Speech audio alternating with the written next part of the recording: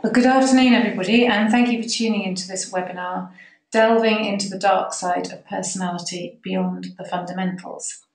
Mainly, this is designed for people who have already been trained in the Hogan Development Survey, as we'll be introducing the subscales and also illustrating how to devise coaching strategies that would be appropriate for individual HDS profiles. But just in case there are any of you out there, any attendees who aren't particularly familiar with the HDS and the aspects of dark side personality that it assesses, I just want to mention its rationale and measurement goals. So the HDS measures extremes of personality. It looks at those aspects of our temperament that surface only at particular times, maybe when we're under pressure or feeling very stressed, or it could actually be when we're feeling invulnerable or even too relaxed, and we're not taking the usual care over how we're coming across to other people. We're not managing our social impression as well as usual. The thing about these extremes of personality, though, is that they can often have been strengths for us up to a certain point. They might be very much a defining feature of our personality, of our temperament. The problem comes that when we start to overplay them, when we take our eye off the ball and we do too much of them, or we do them in a way that can become irritating to others, and they start to have a negative impact on others. And they're counterproductive for us because they interfere with our ability to relate to our colleagues, they interfere with our ability to build a team and to try to engage the trust and commitment from people who work with us and around us. So they're of particular use in coaching situations and in leadership situations where we're looking at trying to show people how they can be more effective if they rein in some of these behaviours and be more successful at work. But the specific focus today then is this webinar is going to look at how the value of this assessment, the value of the Hogan Development Survey, can be maximised for coaching and development purposes. So just a quick run through the agenda for today. I'll do a reminder of the derail taxonomy that's measured by the Hogan Development Survey. Then I'll introduce the subscales, the notion of the subscales, and also some examples of subscales.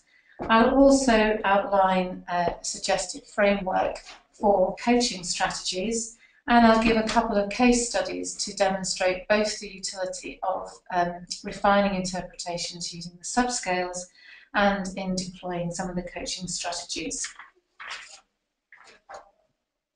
Okay, so a quick whiz through the derail taxonomy. As a reminder for people, if you're new to this or if you haven't used the HDS for a while, there are 11 scales in total on the HDS, and these 11 scales factor analyse into 3 main clusters. The first cluster then is what's up here on your screen, moving away from people, and this cluster is characterised by managing your feelings of inadequacy or insecurity, by avoiding contact with others, by withdrawing from others, and that withdrawal could be both a physical withdrawal or it could be a mental or emotional withdrawal.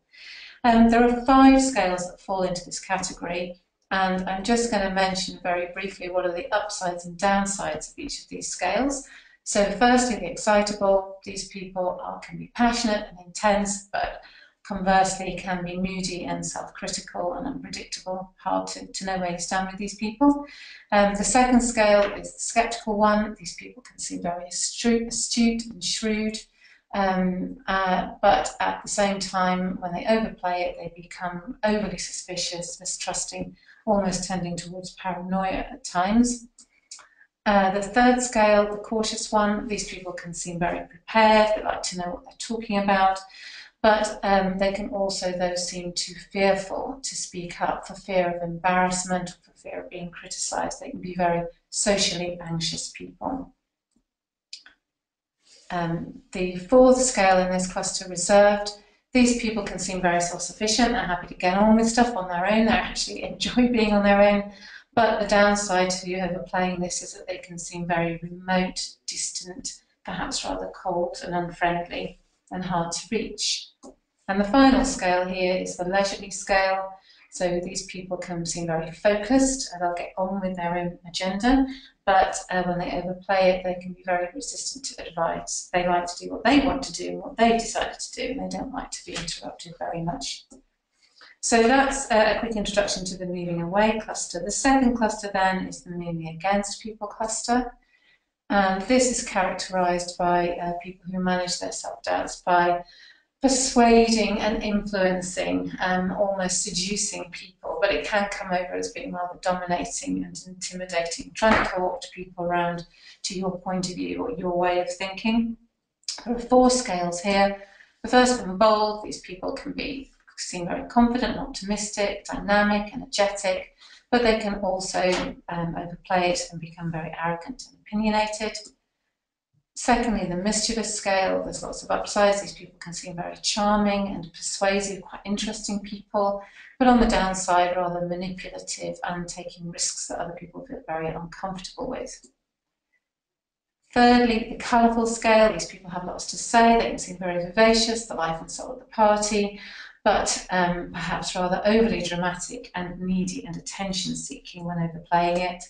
Final scale here, imaginative. These people can be a wonderful resource of creative ideas, but sometimes those ideas can become rather eccentric, rather bizarre, and they can become rather self-absorbed in these ideas that they think are great, but other people think are rather difficult to understand.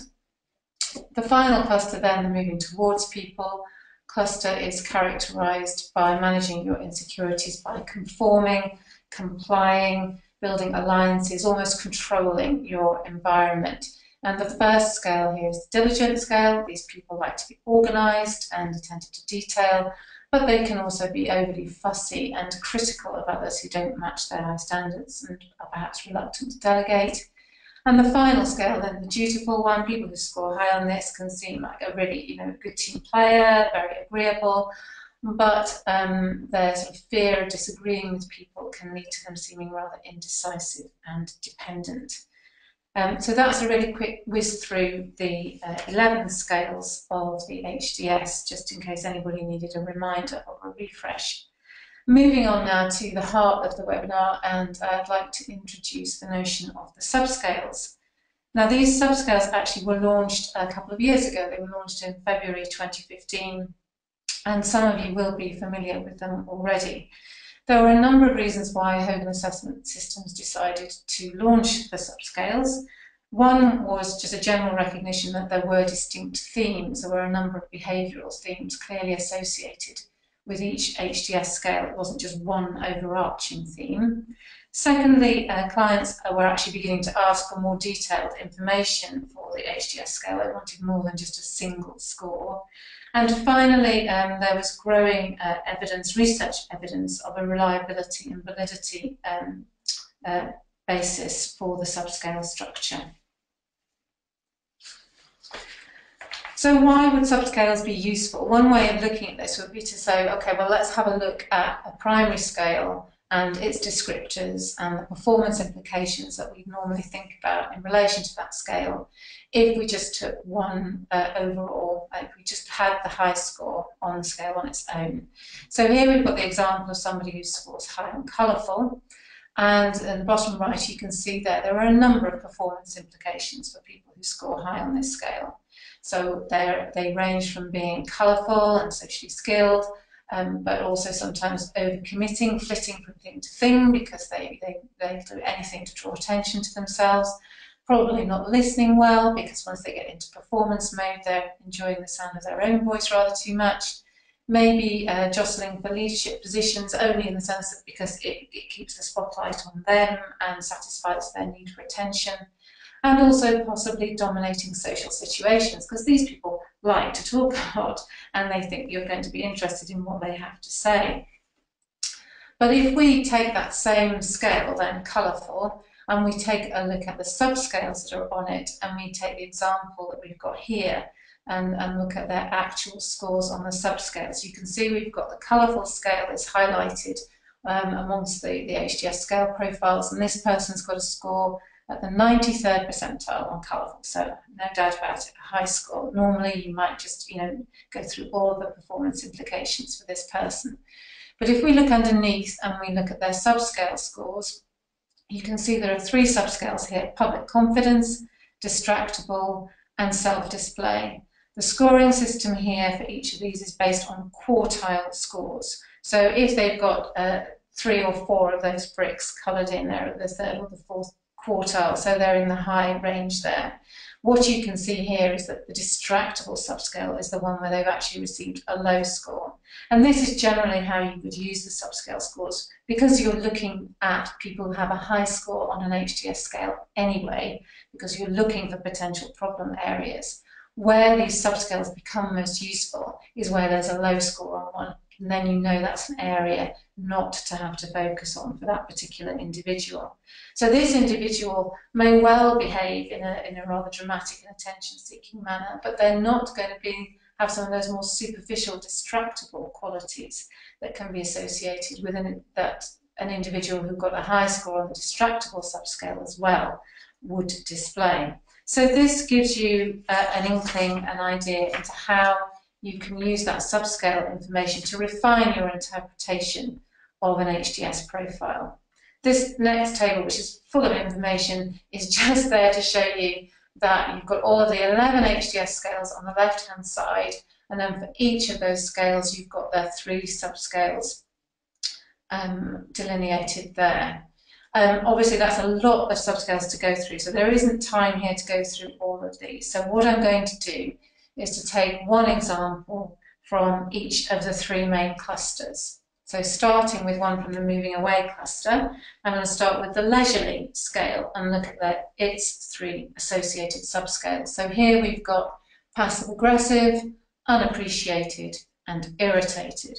And describing each of these in turn then, the passive aggressive subscale is all about smiling but not doing. These are the people who will come across as quite pleasant, and you might think that they're actually going to do what you've asked them to do, but actually because of this private resentment, they may well put your request to the bottom of the pile or just find ways to delay doing stuff for you. So the sample item here is I sometimes put off doing things for people I don't like.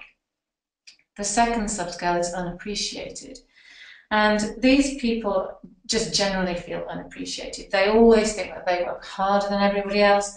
They think that what they're doing is more important than what anybody else is doing. So a sample item here is people at work expect me to do everything. So they feel very burdened and unappreciated. And the last subscale is irritated. So these are the people who are just generally irritated by being interrupted or having other demands placed on them. If anything, interrupts them and takes them off to a different timetable, or if they're asked to reprioritise work, then they will feel irritated. But they may be able to mask that irritation. So that's an example from the moving away cluster. Moving on to the moving against cluster, I've chosen the mischievous scale here to illustrate the subscales and the extra information that you get from them. Here we've got risky, impulsive and manipulative. So the risky subscale is all about clearly taking risks, particularly taking risks that other people feel uncomfortable with, but there's also an element of feeling that normal rules don't apply to these people. And sample item here is I try things that other people think are too risky. The second one is impulsive, so this is just acting on the spur of the moment, as the sample item says, just doing stuff because you want to without thinking it through or considering any of the long-term consequences. And the final one is the manipulative part, and there is always, or can be, if they score high on this subscale, an element of deceit associated with the mischievous scale on the HDS. So these people, if they score high here, will be prepared to be manipulative, possibly even exploitative, and they don't worry about it though either. They don't feel any remorse about doing this. So a sample item here is when I want to get my way, I know how to turn on the charm. And finally, to illustrate the subscales, I've chosen the dutiful scale from the moving towards cluster. And here we've got the 3 subscales of indecisive, ingratiating and conforming. So indecisive is fairly self-explanatory, but these people are indecisive because they're very dependent on others. They want to know what other people think before they'll commit to a decision. A sample item on important issues, I dislike making decisions on my own. Ingratiating, this is about being very eager to please, particularly upwards, making sure that your superiors are hearing what you think you want them to hear. So there's an element of flattery and not contradicting people. Sample item, there's nothing wrong with flattering your boss. And then the final subscale here is conforming. So these people actually enjoy conforming. They almost enjoy subsuming what they might think to other people's wishes. But I think this is partly born of a fear. I mean, these people are quite fearful. They're very anxious not to disagree or to be in conflict with others. And the sample item here is, I take pride in being a good follower. So hopefully that's given you a flavour of the subscales for the HDS and some insight into the benefits of not only looking at the overall high score on a particular HDS scale, but checking to see if there are any low scoring subscales amongst those. So to see if there are any aspects of a particular HDS characteristic that don't apply to the individual that you're coaching or discussing the profile with, so that you can tailor and refine your interpretation appropriately. Okay, moving on to some coaching strategies, and here we have a suggested potential structure for a coaching feedback session. There's just a number of steps. The first step in the process is all about raising awareness. It's about, the challenge here is for the coach to try to raise levels of self-awareness in the individual coachee. Some people are much more self-aware than others about their HDS profile and about the negative impact they might be having on other people, but others are simply not aware. And when we go through some case studies, I'll give you some examples of questions that you could raise with individuals to check their level of self-awareness and see if they need to if they need to act on that. The second step then would be about challenging individuals' assumptions around their HDS profile.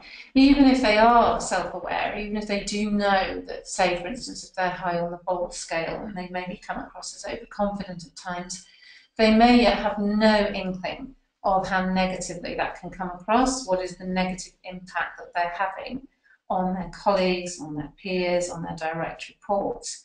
So the challenge here is to look at those assumptions and to make sure that they start to tune into that more, that they start to listen to feedback more, and hopefully start to act on that feedback rather more. And then the final step 3 is to try to encourage and to foster change in behaviour in these individuals and to give them strategies for doing this. You can't change personality, particularly with HDS. These are extreme characteristics that we're looking at. These have been sort of embedded styles of behaviour for an individual over a long period of time, and they're born out of insecurities and anxieties that that individual has. So you're not going to eradicate those fears or anxieties in a coaching process. But what you can try to do is through increasing the individual's self-awareness, increasing their awareness of how they're coming across to other people, and increasing their awareness of what are the benefits in changing that behaviour, you can unlock hopefully some motivators to rein in some of those behaviours, to do less of them, and hopefully to begin to have a positive impact on their colleagues and ultimately on their careers. So taking this framework and applying it to a couple of case studies is what I'm going to do next.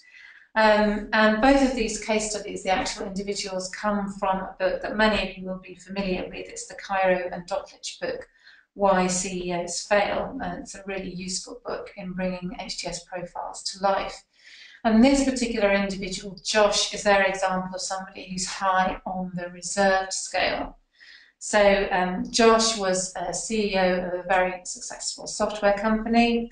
He was particularly a whiz at all of the techie stuff. He had a brilliant grasp of the software market, and he was absolutely instrumental in growing the company through developing new products. The problem was that the bottom suddenly fell out of the market. Other organisations and individuals copied his ideas, and there was a massive downturn in the company's fortunes. At this point, his colleagues, the people that he worked with, were all looking to him for support and reassurance. Interestingly, in good times, when things were going well, whilst he wasn't really one for doing lots of socialising, he was able to engage with others and to listen to their ideas. The problem was that when he was in crisis mode, he cut himself off from other people. He retreated into his office, started just to become completely immersed in his own work. He was totally focused on trying to save the company. And he didn't communicate with his employees, so they ultimately felt rather alienated and abandoned. But this was his crisis mode. This was the only way that he knew how to deal with trying to save the company. So if we think about our coaching strategies and we think about Josh, we can start to think, so what kinds of questions might we ask him to see to what level he's actually aware of some of these behaviours? How much does he need to change? So some example questions that you could use would be to ask him, is he aware that he tends to hide his weaknesses rather than communicating with people if things are going wrong? Does he think that he's hard to read? Does he realise that other people don't really understand where he's coming from, or he's not communicating enough with them? Does he realise that he disappears in a crisis? Is he aware that this is something that he does? Does he realise that it's become something that is now routine? It's a sort of entrenched style behaviour for him. And finally, you could ask him if he feels that he has a hard time dealing with conflict. The person who's high or reserved in this sort of crisis mode will realise there'll be times scenarios that they might come up with that other people might not like, or other people will have different ideas, and actually he won't want to deal with other people's ideas just because he doesn't like dealing with other people, not because he's worried about being indecisive or wanting to please people. He just prefers to be on his own. So those are some sample questions you could ask him to start the self-awareness process. Now let's have a look at some coaching strategies you might use with Josh or anybody who's high on the reserve scale. The thing about people who are high on this scale is that you can't ask them simply just to go out there and interact with other people all the time. This would be totally against their nature. It would seem very artificial, and for the individual it would be a very difficult thing for them to do. And it would probably make him and other people feel rather uncomfortable. So instead, what the focus needs to be on is about effective communication at times when it's actually needed, and also to give Josh some strategies around being able to withdraw from people, ways in which he can disengage from these interactions without having a negative impact on the relationship. So breaking this down into 3 steps, what Josh needs to do first is to become very proficient at identifying that need, that feeling that he has to withdraw from others, and to think about what are the triggers that elicit this need so that he can start to manage that a bit better. Secondly, he needs to become good at asking other people almost for permission for a time out. When he realises he really needs to withdraw, he needs that time alone to think through an issue. But he needs a way of being able to ask for that time out, but also to say to people, but I'm going to follow up with this. We will meet again at such and such a time, or, I'll catch up with you in an hour's time. It might be as simple as that. But people like Josh need their headspace. They need to get away, and he needs strategies for being able to do that. And finally, though, he needs to learn how to re-engage. He needs to find a way to go back to those people and restart those conversations and carry on with the communication after he's had his time out. And as it says here, this bridge could be as simple as actually giving him a form of words, giving him a set of scripts for various scenarios, various ways in which he can start to communicate with people again, or arrange meetings or set times or ways in which they can communicate. Okay, so those are some coaching strategies. What I want to have a look at now is to look at the subscales of the reserved scale and to see what light that sheds upon somebody like Josh and how you might tailor your approach depending which subscales the individual scores high on. So the first subscale or reserved is introverted. So high scorers on this scale really like to be alone. They really prefer to work alone. They almost feel drained and exhausted by having to maintain social contact with others. specific situations they're going to feel very uncomfortable in is when they're working in a team over a long period of time. So strategy refinements that the coach could suggest would be to help this individual know how to excuse themselves from a situation, to know when they need to get away, and give them a way of communicating that need, but in a positive way. And for the individual who's high on this scale, they're going to feel much more comfortable in this social situation if they have clear time limits, if they know when this particular session is going to end, and when they can get out of it and excuse themselves and get away. The second subscale on reserved is unsocial. So these people tend to keep others at a distance. They don't really have many close relationships, particularly not at work. They just don't need it. They don't crave that social interaction as others might do. So they might be perceived as being rather cold and unfriendly. What the coach can do here is to try to help a leader with a high score, help them to understand that there's a cost to this unsocial behaviour, that other people are going to feel distanced by this and perhaps rather alienated, and to help this individual explore ways of trying to be a bit more sociable, and enlighten them that actually this could have a positive impact on the people that they work with. It's going to be good for team morale, and so ultimately it's going to be good for the organisation. So again, it's not about, these people are not naturally social animals. You can't change that nature, but you can give them strategies and motivations for finding specific ways of interacting with their colleagues a little bit more. And the third subscale here is tough. So if Josh scored high on the tough subscale, then this would suggest that he's very task-focused rather than people-focused. People who score high on this can seem rather intolerant, particularly if other people are complaining, perhaps rather impatient and unconcerned. They probably tend to think that other people should just get on with stuff themselves and stop complaining. So there are two key goals here for people who score high on this subscale. Firstly, to try to develop greater tolerance and compassion for others, and also to try to achieve a better balance between people issues and actually getting the job done. Here, again, you have to try to alert the individual to what are the downsides of behaving in this tough manner. If they're too tough, then people won't want to put in the effort. They won't want to be part of the team. They won't feel motivated by Josh. So if he can be motivated to change and realise that he'll actually get more out of his people if he does. So, summary, some of the things that Josh could focus on then, he could keep being the kind of person who is very steady even when others are becoming a bit panicked or emotional or overwrought, because he has that sort of focus and self-sufficiency. Something that he should stop doing is tuning other people out and ignoring their concerns, all of that intolerance and lack of compassion and task focus. He needs to try little by little to bring other people into his world a little bit more. And he can start asking other people a bit more for feedback, or just checking their understanding after there's been an important interaction or a particular meeting or a particular discussion.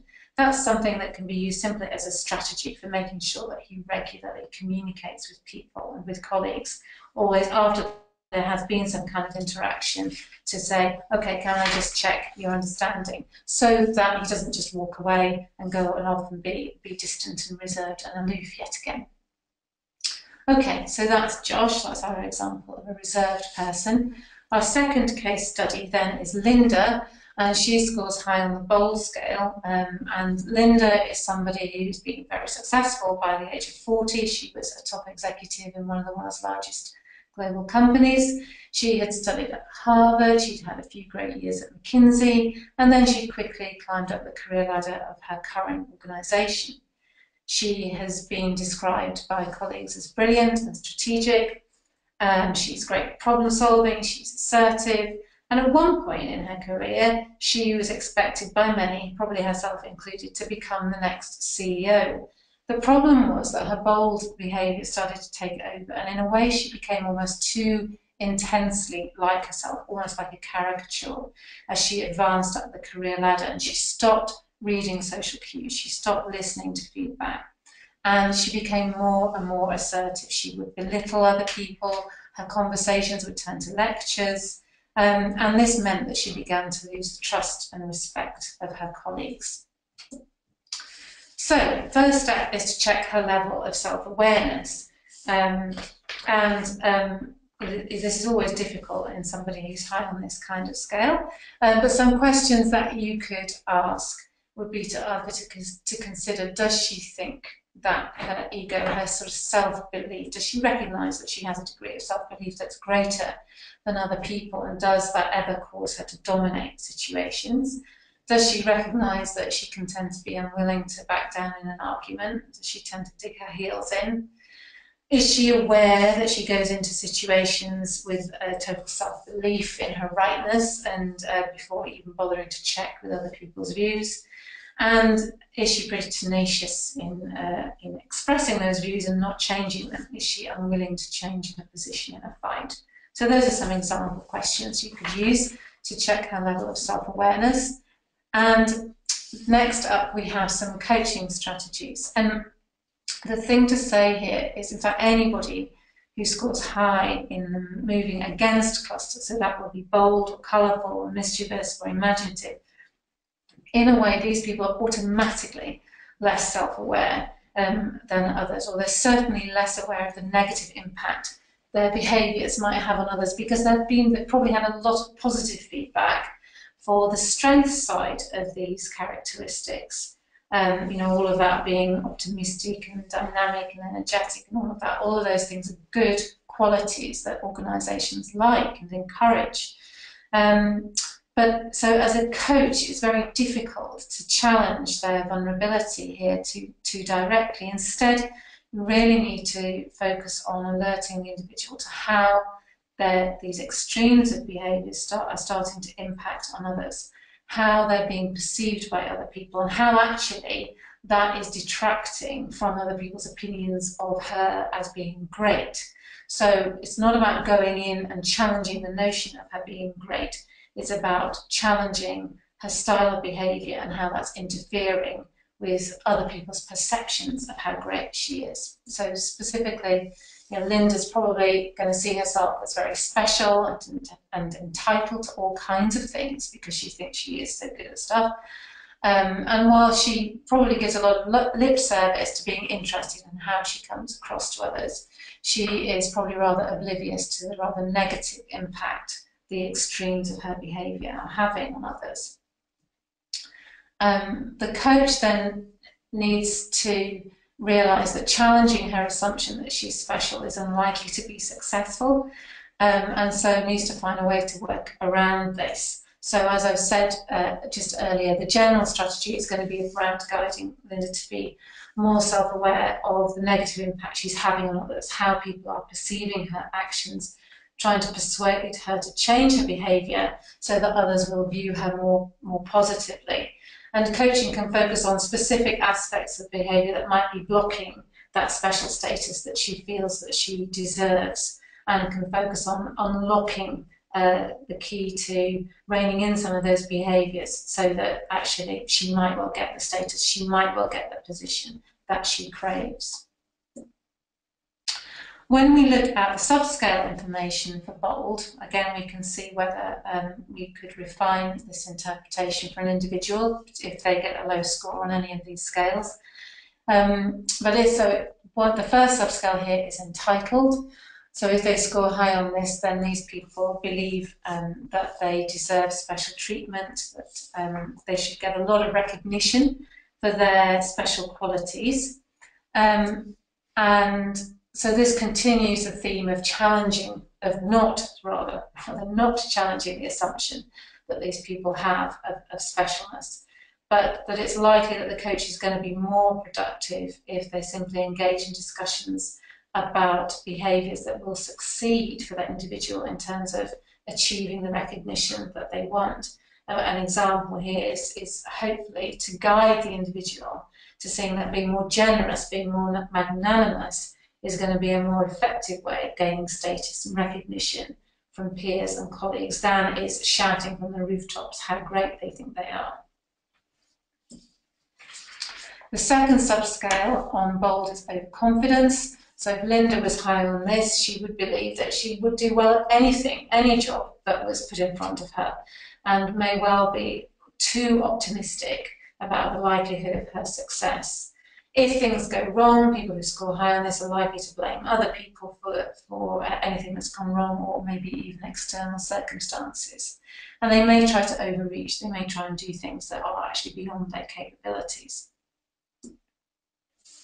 So the coach here needs to encourage the individual to be rather more cautious, but these exhortations are likely to be more effective if they're framed in terms of what the leader's team may be unable to do, not what the leader themselves can't do.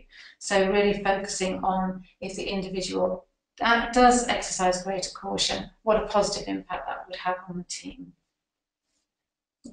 And the final subscale here then is fantasised talent.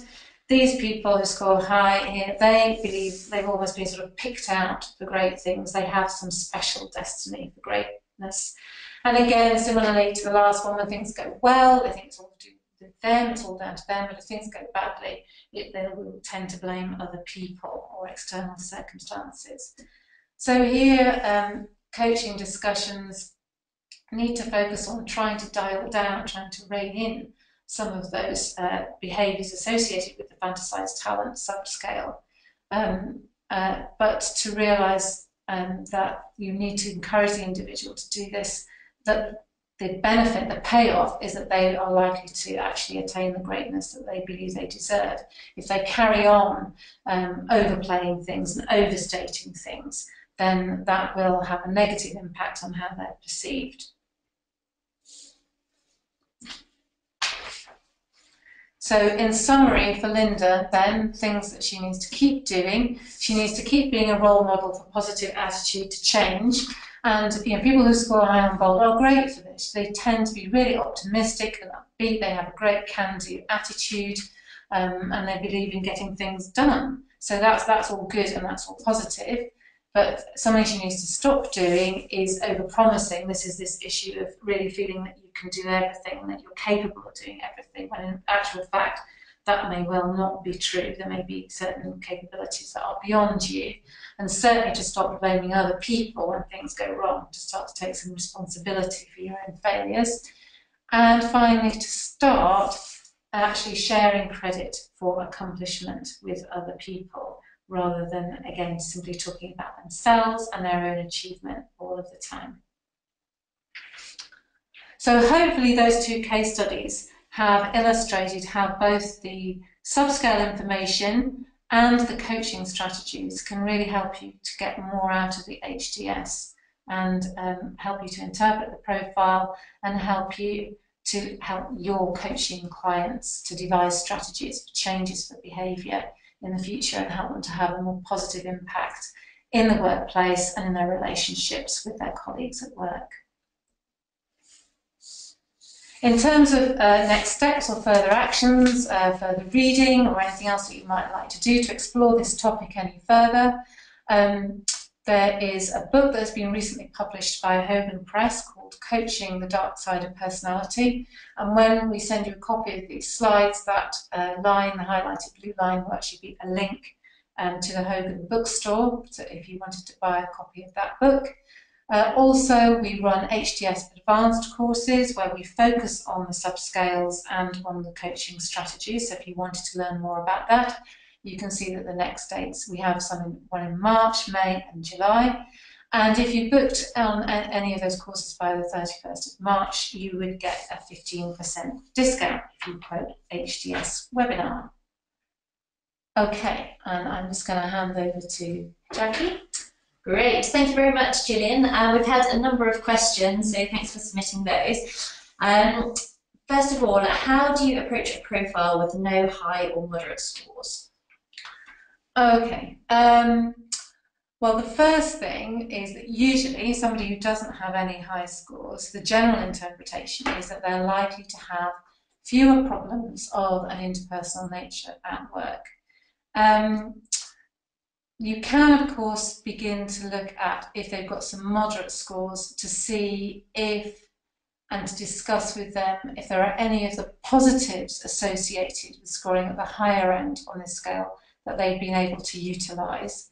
But the other thing to look at is, say if they're all in the kind of average and low range, is to ask, although that should mean they should be more successful in their relationships at work, do they feel it's ever been a disadvantage? I think sometimes people feel that they don't stand out enough. These extremes of personality, I know we focus on, what are the downsides and how to coach people and how to get them to do less of them, but they are also what defines us, and they do make us stand out, and sometimes we can use them to our advantage. So there's that side of it, and there's also a kind of side of it that, so maybe you just seem too controlled all of the time, so other people get frustrated because you don't actually have any moment where you bubble over into something that is more extreme. For those people who do, being faced with somebody who's that steady, maybe they feel you're a bit unreactive. So there are those kinds of questions that could be asked of the individual who doesn't get any high scores. Okay. How do you interpret a profile with high scores in moving against and moving towards, as these seem at odds? Well, okay, you have to look at the individual profile. There isn't one strategy, there isn't one size fits all here. And this is where things like the normal personality profile, so the HPI or NEO or the 16PF or whatever normal personality profile you use alongside, can become extremely useful. And also even the values. We often, here at PCL, we tend to use all three Hogan instruments together to get a picture of somebody in the round. And so where you have those elements that seem quite paradoxical, the more information you get about other aspects of their personality can really help you to understand it. And one thing I would say about that is that sometimes, in my experience, the profiles that seem the most paradoxical, that seem like you couldn't possibly interpret them, there has always been a key to it, there has always been a way to unlock it, and that is through discussion with the individual themselves. And in a way that's good because when you look at the profile you think, gosh, how on earth can I make sense of this? You go into your discussion with the individual with no preconceived assumptions. It's not like going in thinking, oh, this person's all moving away, or this person's all moving against, oh, tick, tick, tick, I know exactly what it is I'm going to say. You go in with much more of an open mind and you get a really good discussion, and you find how those potentially what look like conflicts actually do play out for that individual and when those particular high scores appear. So do not fear a profile that looks almost impossible to interpret. You will find a way through discussion with the individual to understand it, I'm sure. Okay. How do you interpret a subscale when it only has 2 bricks? Yeah, well, I think that's towards the low end. So I think anything that's a 1 or a 2 of the bricks, I think you could use that in terms of saying, okay, so this is something that they're less likely to do. Whereas if it's a 3 or 4, then I'd include that in the description of the individual. If it's a 1 or a 2, if it's a 1, obviously definitely leave it out, and if it's a 2, probably leave it out. Okay. Can you be low on a scale and high on a subscale? Potentially, yes. But I wouldn't want to read too much into that. I do tend to prefer the robustness of the complete scale in terms of actually trying to think, okay, is this going to be an issue? Remember, on the HDS, I'm trying to think, it's probably about 14 items per scale. So on a subscale, you're only looking at 4, maximum 5 items. So whilst the reliabilities are sufficient, particularly if you score extremely high or extremely low, they're not going to be as good as the scale on its own. So the first step, I would say, is look at the high scores on the 11 scales, then take out the ones that you've got high scores on, and then look at the subscales within. Okay. And a couple of questions along similar kind of lines, is what do you do if a candidate doesn't recognise their profile? For example, if they think that they're really stressed. Okay. Yes, I mean that's a challenge, and sometimes people really are not aware at all and your interpretation of their profile just doesn't ring true to them, and they can't make sense of it. It depends what resources you have available to you. Obviously, if you cannot, it needs to be, a discussion. It's a two-way discussion. And if they don't see it, they don't see it. All that you can say is that usually people who score high on this scale are described by other people as. So the fact that they don't recognise it is something to go away and think about. And maybe they could ask other people who they work with, or they could ask friends and family who they know well if they've seen any evidence of these styles of behaviour. The other thing, of course, which is great to use, is to do a 360 alongside, because that really helps, and it takes the burden off you as well as the interpreter. All of a sudden you've got lots of comments from people who work with them, which in my experience of using 360s, often with 360s you've got sort of the top opportunities, top strengths, top 10 strengths, and the top 10 opportunities to improve. And those opportunities to improve, in my experience, always link back to the individual's HDS profile. Great. Okay, so that was all of the questions. The next webinar in our Hogan series is going to be about helping your teams to reach their full potential. So we'll be releasing all the details of that in the coming weeks.